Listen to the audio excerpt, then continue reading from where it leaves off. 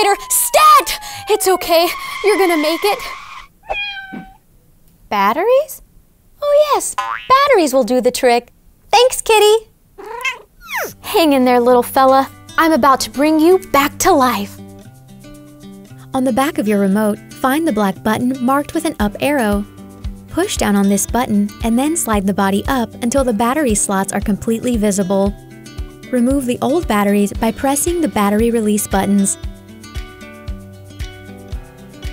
Now you can just pop in your new batteries. And when you're done, slide the cover back on the body until it locks into place.